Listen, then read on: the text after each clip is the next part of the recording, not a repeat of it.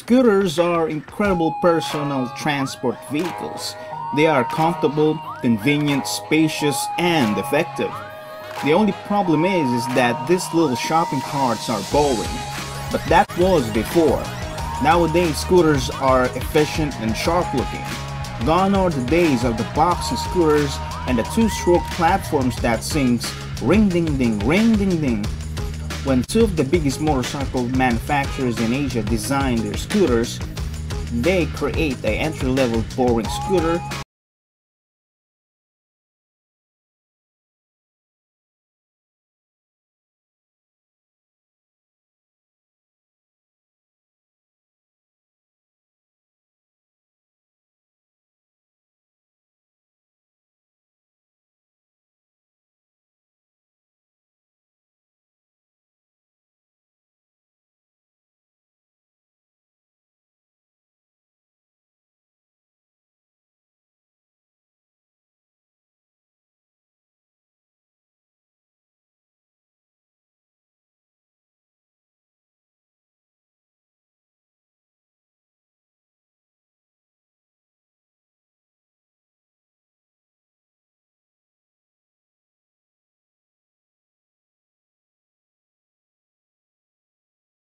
Pareha silang 150cc and walang halos difference ang dalawa when it comes to power. Yes, I know 155cc si Aerox, but regardless, it's a 150cc plus pa rin. Huwag ka nang kamote na pinaglalaban ng 5cc difference. Since they are both the same, it's all differs in terms of feel and quality. So dito ako magpo-focus rather than top speed bullshit dahil hindi ka naman nagkakarera sa streets. I'll quickly review both scooters then compare them afterwards. Let's start with the Yamaha Aerox. Currently, this is the second generation Aerox already. The first generation was only available in other countries and it was an awkward looking scooter. Fast forward today and the Aerox is mad looking scooter. It has this sex appeal that even big bike owners would want to own as their daily driver. The Aerox uses its elder sibling's platform, which is the Yamaha NMAX. It's the same chassis, same engine, same compartment size, etc. Except for the wheel size and the tire. The NMAX platform is already successful on its own. It's the first small displacement motorcycle or scooter to have ABS in Southeast Asia. But the fans want more. The platform is successful, which means Yamaha can recycle this platform to another and still sell more.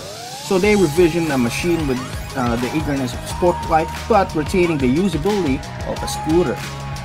This proves that Yamaha's designer did a great job in designing a bike to look fresh. Hindi na naluluma and it's good thing dahil everlasting ito and even the owners themselves would be proud to look at it. Even big bike owners want to keep one for their everyday commute or if they simply want to go near places. Even I want one as a second motorcycle. The Aerox uses a larger 14-inch wheel for agility coupled with fat sporty tires, 110 by 60 on the front and 140 by 70 on the rear, which provides a bigger contact patch and better cornering. The sporty tires lets you lean even further if you even have the balls to do so. And even if you do, the center stand will hit the ground first and it's dangerous unless you remove it.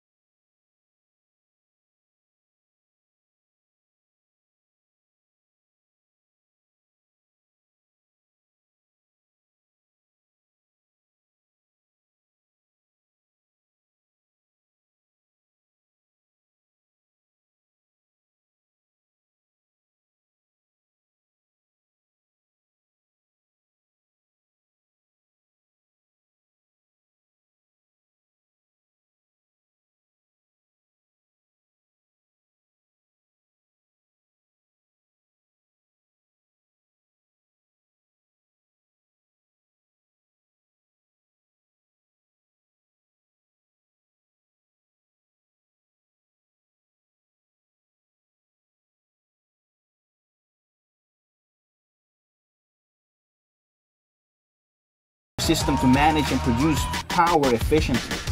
But the downside of this engine on a scooter is that it consumes too much fuel for a 150cc class scooter.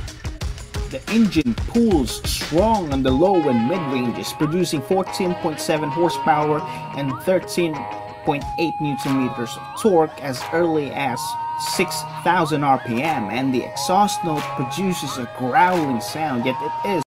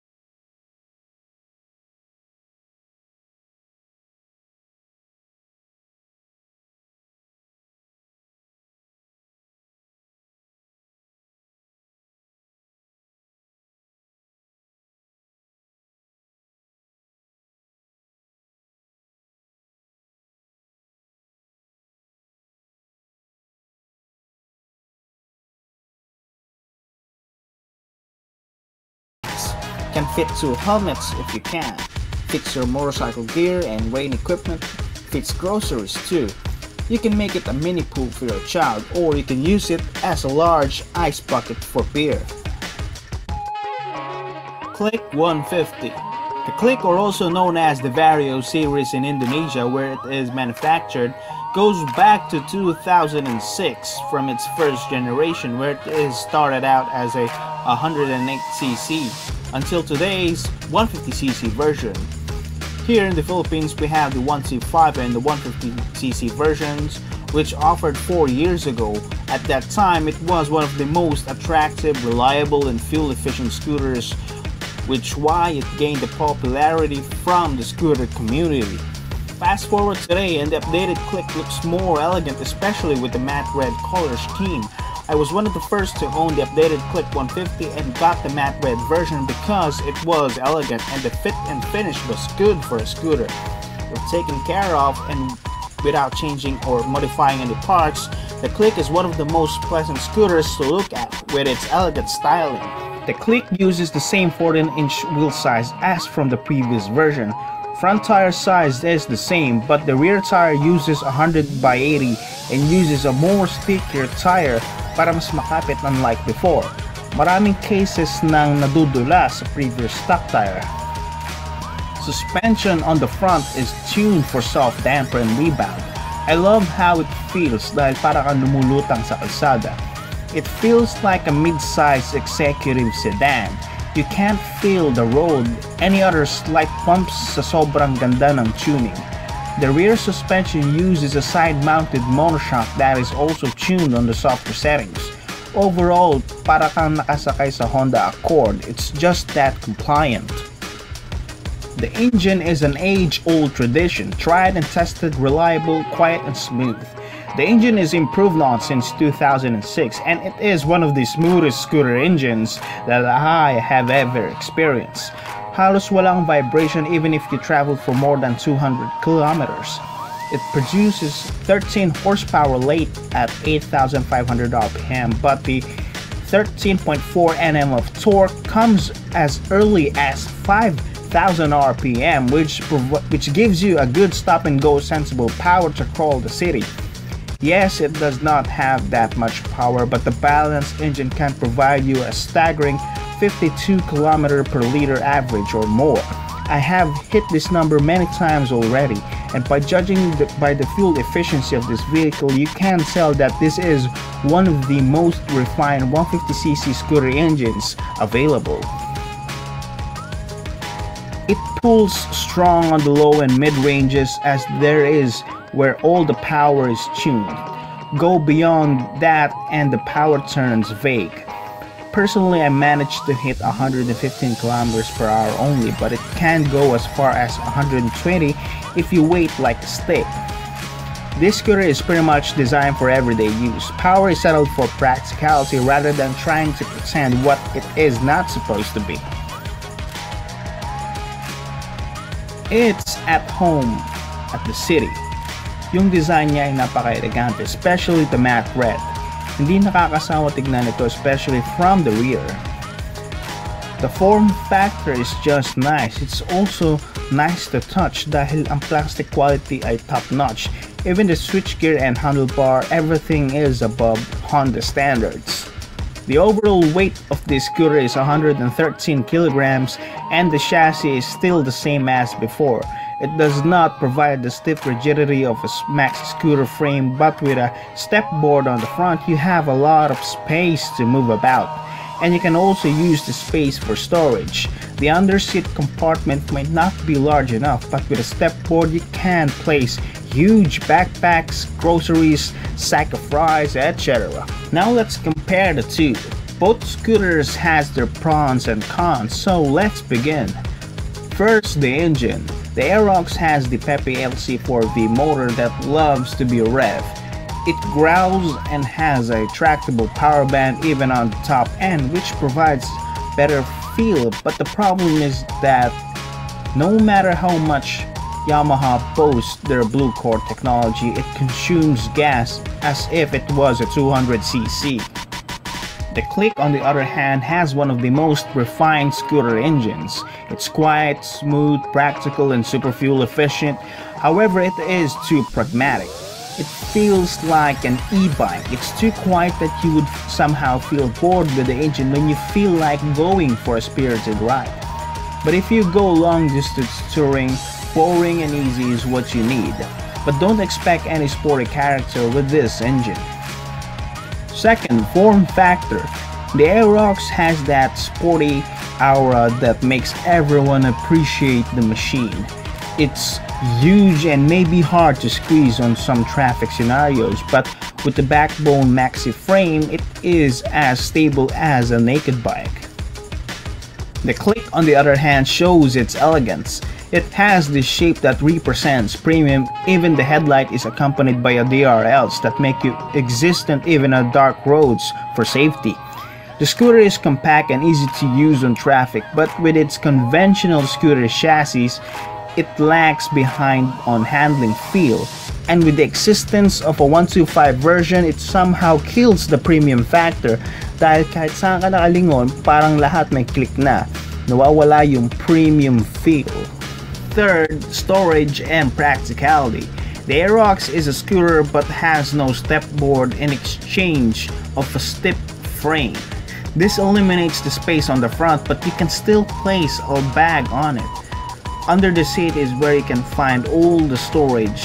You can get the same amount of boot space on the NMAX. The Aerox can do 40 km per liter if driven on a sedated manner, and you can go lower when you go wild mode, which is the only downside of the Aerox itself. Everything is great about the Aerox besides its fuel efficiency. The Click has a step board, and this makes it practical as an object mover. The space under the seat is not that glorious, but it is enough to place your daily items like a rain gear and all. The Click can be driven hard all day, and you can still get 47 km per liter all the time. And this can go higher if you drive it on a sedative manner. The Aerox is a sporty 150cc class scooter, and it provides the feeling of performance and power para matanggal yung idea na boring ang scooter. That is the Aerox character. The Click is an elegant 150cc class scooter. It provides the contemporary scooter practicality, but with elegant and premium looks. This eliminates the idea na little shopping carts lang ang scooter. It can also be as elegant and quiet like a maxi scooter. Thank you for watching, and if you like this video, please do like, share, and subscribe for more content every week. Cheers!